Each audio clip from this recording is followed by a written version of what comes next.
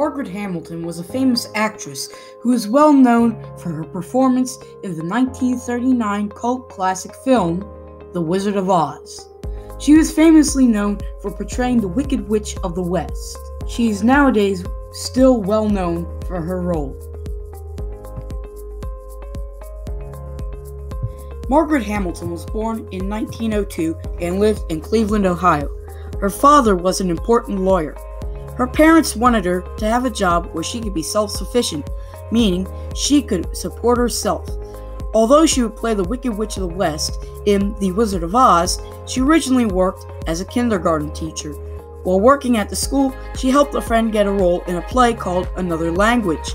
Hamilton herself ended up having a role in the play. The play became a success and was even turned into a film. And it was this role that opened the doors to Hollywood. She had starred in over 70 films where she would commonly play an unlikable woman. But although she'd starred in 70 films, one role would make her a legend. In 1939, she was chosen to play the Wicked Witch of the West in the 1939 film, The Wizard of Oz. The film was a role that made her famous, but behind the scenes, it was a living hell. While filming the scene where she exits from Munchkinland, something went wrong and she got second and third degree burns. After the incident, she didn't want to star in any more scenes that used fire.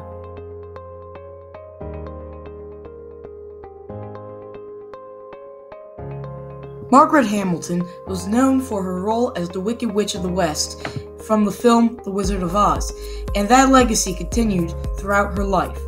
In 1975, she starred in an episode of Mr. Rogers' Neighborhood.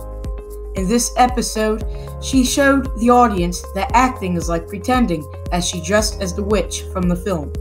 In 1976, she starred in Sesame Street, where she once again played her iconic role.